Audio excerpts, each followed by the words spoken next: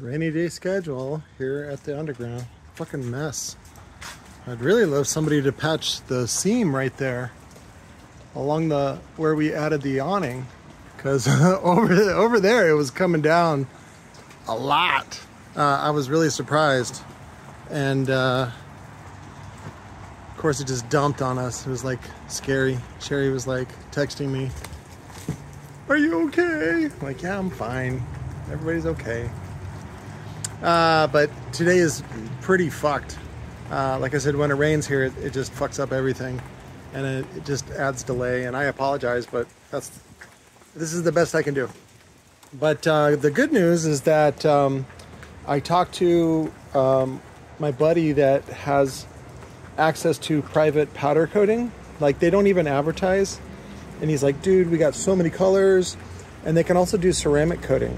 So the cool thing about the ceramic coating is that it doesn't require high temperature baking like typical powder coat.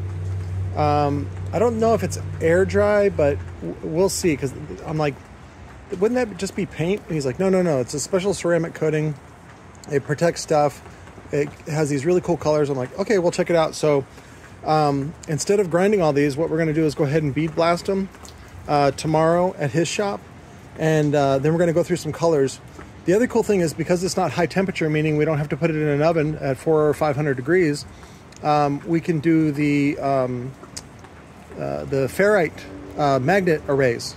So like if you want something that really pops, or like, I don't know, if you're old school Mexican and you want like pink and black, like fucking go for it. Just hit me up. Like I said, these are the new Neo ones that I'm going to be doing. We may do some big chunks of cheese ferrite on them if you want. Just, again, it's for show. It's, you know, these are not common, and these are quite large. But the new 4x4 motors are pretty tits McGee. See, this whole work area got soaked. So, luckily, oh, there's a piece of metal. So, I forgot that T-yoke. But this was like pouring in from that seam. There you go. Genius. It's genius. It actually doesn't hurt the coil, by the way. This is all enamel wire. We can actually grind all this stuff off and still use it. So this is for Josh, though. And so what I'll probably do is, I think this is a dual 1, so I'm going to make him a dual 2 because it's just easier to use. And then finish making his. But let me pull this over. Got to pull the sticker off this one, too. Oops. Oops, that one's live. See? Turbo sound. Come on, magnet. There we go. Turbo sound, something LS24, something, whatever. Doesn't matter anymore. So everything got soaked, but again, what am I going to do?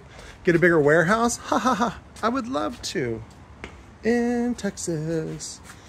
I wanted to show you the steel parts. Oh, those are those. Okay, they're on the ground.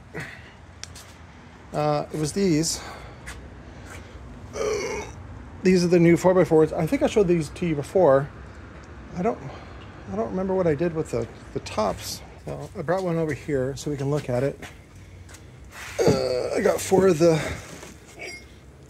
These are the 220 millimeter. USA made in Kentucky by Crucible. These are 3/4 inch, also known as 20 millimeter in the rest of the world. So, and it sticks up like a big old butt plug like Jacob, but we have a thicker top plate. Let me see if I can grab one of those. Yes, I haven't done final assembly. I was grinding them. So, but we're gonna go back and bead blast these. So. This is the hardware.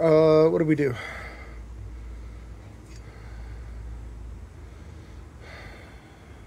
Oh, that's right. This is to attach. This is the hardware. It's going to go underneath, come through, and then it attaches underneath to the final top plate, which I harvested from the TC Sounds buyout. Nope, this one's not tall enough. We can't use it. Got to do something else. We'll figure it out. Maybe we'll just do a triple stack. No? Yes? More GONZO! Oh, isn't that nice? A lot of top plate on that one. But I don't think it's tall enough to accommodate they're pretty much like this one. So 70 to 80 millimeter wine height. Let's see, that would be centered. Yeah, nope, not enough. It's got to be taller. The other way to get around that is to use just a thinner top plate. So bring it up higher. There's a bunch of ways to fix this. So, and sometimes there's not really a way to plan it and still get it for this cheap. So sometimes you just got to do the best with what you got, right? And that's a lot of everything I got. Yeah. Otherwise, if you put a fancy finish on it and all this other stuff, this money and time into it, then it just becomes too expensive, and then nobody can afford it. And I've put too much money into it so that I would go negative just so you can have a fun toy. So, and that doesn't help us. So I'm gonna work on this one, but there's a big one I put together that has like a 5 stack that I did measure, that I wanted to make sure. So the worst case is we can always go back and pull these bolts are not permanent thread locked. We can pull them out, and there were some taller bolts that we can put on here, even hex heads that are longer and go up like an inch or two with more of these plates. So that's the worst part. So, which is what I think I might do. Here they are. These are the already assembled ones. So these were from the Titan woofers from the concept buyout, the smaller, thinner one, and then these were from the TC Sounds buyout that we got out of California. So Ash is not here today. She's with Brian and Steven, helping with, dude, there was over a pallet of returns yesterday, and I was like, I gotta go to get out of that chore. So she's there today helping them do that, and that way she can make a little bit more money than she makes with me. But this one is almost finished. This one is a, she kind of fucked up this one. This one is a single terminal, so we got to pull these. I don't think it's a dual terminal, dual voice coil. I think it's a single voice coil. So she put 2 terminals on it, thinking that these leads weren't touching. We'll put a meter on that. Again, I can't always be here to supervise her, which is fine. It's not a big mistake. This one is good to go. It's just got the inner cap in. I'll probably do a couple different outer caps to give whoever buys this the final say. And I think there's a big oversized, it's almost like 3 cubic foot, 12-inch box. It's one of those, big boxes that like the Boomer guys get. And so, and again, not that I agree with those, but people buy them and I have them for sale. So it's kind of this weird thing where like, all right, so you're going to use this knife for purposes of good, and they're like, yep, and they're just dumb. So it's fine. But this one is dual 4. I'm going to pair it up, or at least offer it with the Recoil Audio DI 1200. Oh, I forgot. I got a bunch of, this 10 is available as well. Built this one on spec. I think this one is dual 2. Dual 1-inch slugs.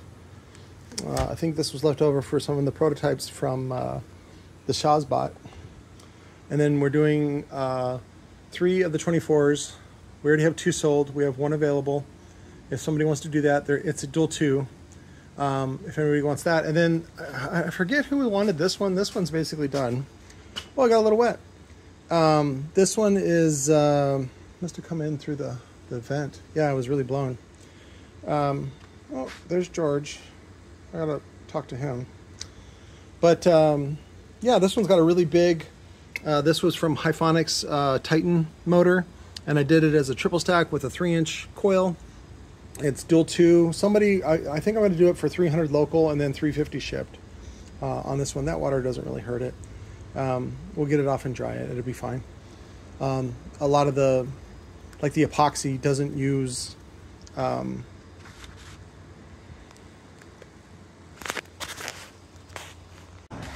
Adios. That was George. He killed a massive 18. So it stunk, but the coil didn't seem burned. But then you smell it and you're like, okay, there was something going on here. I think what he did was he just crashed it. It was, and he said he only had like a dual 5500 running it, which should only be about 1,000 watts. But I think what he did was he crashed it into the back plate. He was fine with it. He was okay. He said it sounded good, but we got to repair it. But I wanted to point out, I got some goodies from Recoil to be testing over the weekend. One of them is the new RX69, the premium. It's the Echo Pro Series 6x9s. That's what I really wanted to look at, was the Echo Pro. I think they have another one in between called the Echo Plus, which I wasn't a big fan of, but I got to do the review on that one as well. Also, some of the Marine speakers. Luis did the graphic design on this. This looks amazing in real life.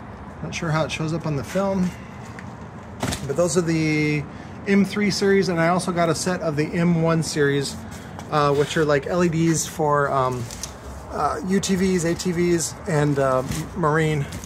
So, and I got a whole box of the DI-12 100.4s.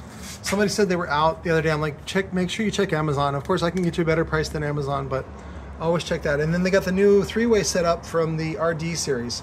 So this is the RD 365, which is different than the RPM 365, but I'm curious to see what they got. Here is the new PX 65.4. This was a sample set that they sent, and they wanted me to do a review on it, so I'll be doing that today, actually, because somebody already wants to take them out and try them. Here's the M1 that I mentioned, and it has the 65 is the size, 6.5 inch, and then the K is the kit. And then this one, I think they had ordered a pallet of them that didn't come with the LED control modules. I think this is also, is this the Bluetooth? RGB controller, yeah. So they were missing the RGB controllers, and so we had to rework them, which is where you got to open it up, put the kit inside, and then close them back up. I don't think I ever did a video on the SXS 12D2. Somebody ordered one of these. If I remember right, the FS on the website was too high. It was in the 40s. But we're going to go ahead and test it. I know definitely on the 10, but I'm not sure on the 12.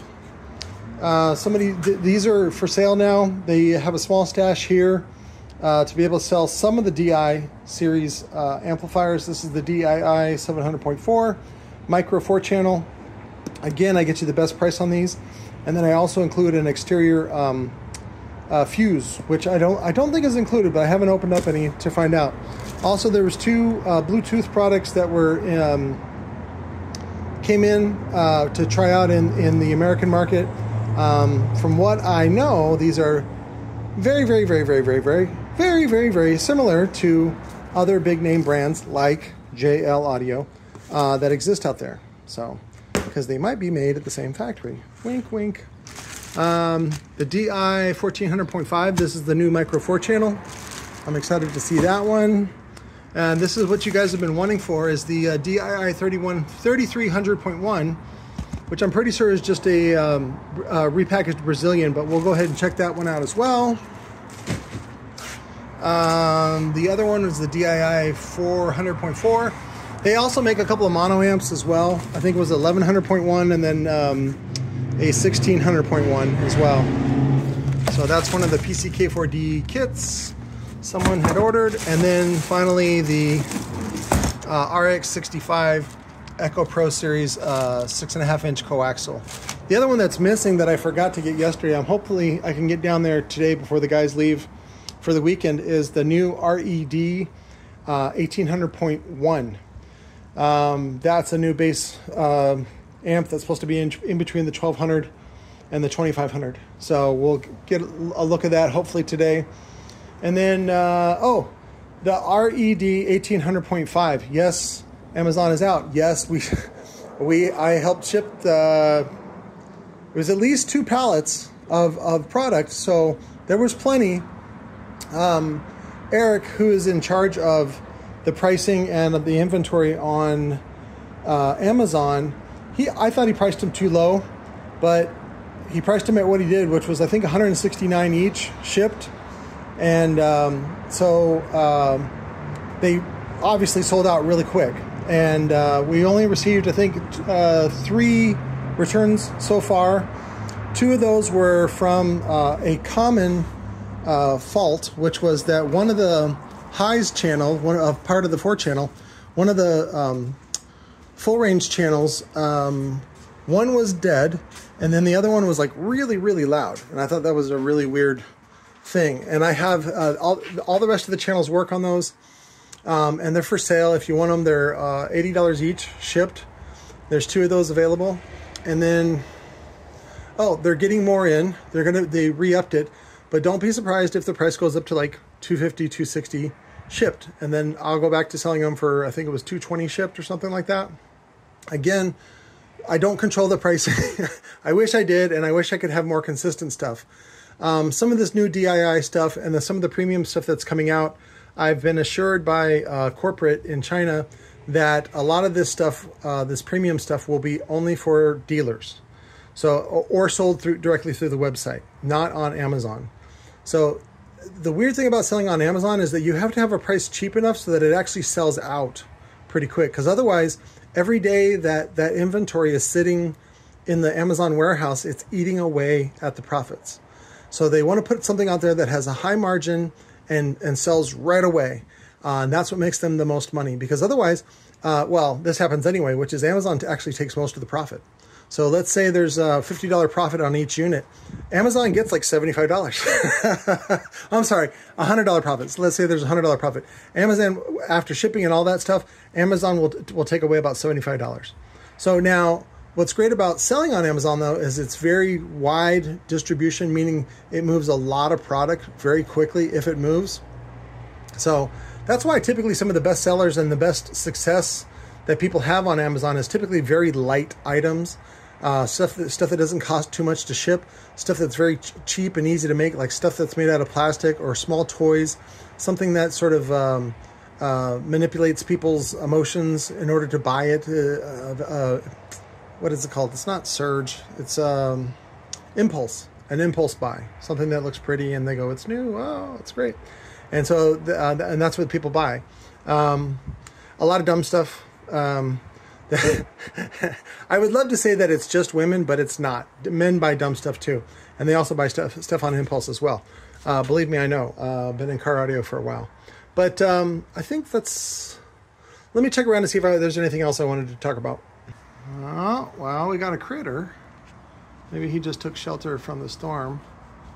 But he put his mask on. And he came out of nowhere because there's no like opening out there in that parking lot. There's nothing there, so hopefully he's like, is this fat chubby guy filming me? Yes, I am. I think that was good for a shop update. I will update on the battery in there. There was quite a bit of swelling. I decided not to use a BMS. Maybe that's why you should use a BMS on that. But I also need to create a stronger fixture, adapter for it to fit in the spot inside the cart that's a bit stronger to keep the swelling from getting out of control. Swelling is normal, but also the fuses didn't work so well on the physical part. I think I'm going to go to plumber strap and then just have a little service loop in them, so that way if they expand, there'll be a little give in the strap, so they don't pop apart. Some of these, the cell swelled so much that it popped the fuse physically, not electrically. So, and then I may even switch back to like maybe get one of those Super Beast with the, I forget the name of the brand. But the cell is encapsulated in a can, in an aluminum can. I forget what the name of it is. Each one's 8 amp hour. And so you got to do like, series parallel to get whatever you want. They take up a lot more space, but you don't have to have the clamp bars and things like that in place like you do with these other cells. So I think that was it. I'll do some more. Of course, I've got to do a bunch of reviews over the weekend, but I really want to get orders shipped today as much as I can, at least what I can fit in the car, because I really don't want to take the car back there And I don't even like to take the cart back there. It's real muddy. But I'm going to do the best I can. And thank you guys for your support, and we'll talk to you later.